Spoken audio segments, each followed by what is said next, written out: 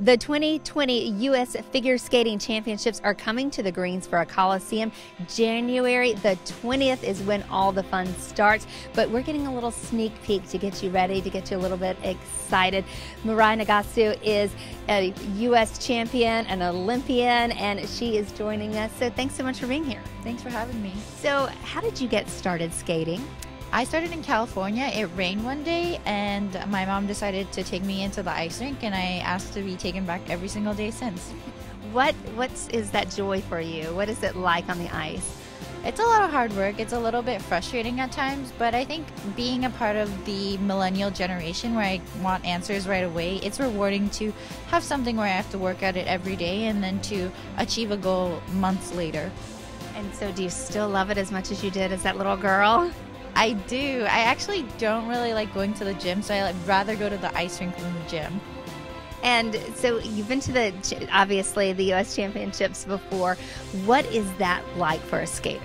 It's a lot of pressure to go into a competition knowing that this one event is going to make or break your season. And at the U.S. Championships, our world teams are chosen, our four-continent teams are chosen as well, and so a lot of pressure is riding on this event, and so it's exciting to watch, especially since some people will really deliver their best performances. Is this your first time to Greensboro?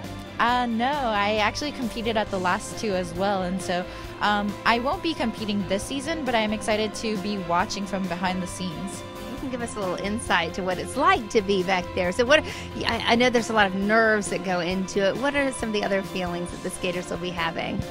Yeah, I think that anytime you do something worth your time, it's a challenge, and I find that when I compete, I have a lot of butterflies in my stomach, and sometimes I don't know how to handle them, but I take away so much from each event, and I learn a lot about myself, and so I think that each young adult out there will really be testing themselves and their abilities, and it'll be something that's really exciting to watch. And when you do watch as a spectator, what do you see that we don't see?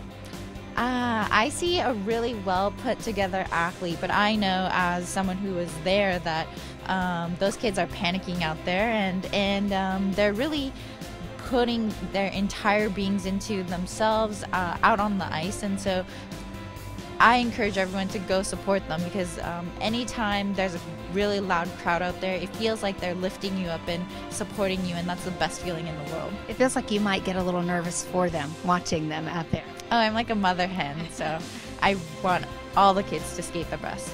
And what do you like about Greensboro? You've been here before. What do you like about it here? I love that the community knows how to put together a great event. I honestly can't remember anything wrong with Greensboro, and so I know that there's a huge community out there who's pulling for us and volunteers that are making the event happen, and so I love that Greensboro supports figure skating, and we come back all the time. Love it. Thank you so much. Congratulations, and thank you for coming back and sharing a little with us today. And of course, the U.S. Figure Skating Championships are coming to the Greensboro Coliseum. All the fun starts on January 20th. Tickets are available now at the box office or through Ticketmaster.com.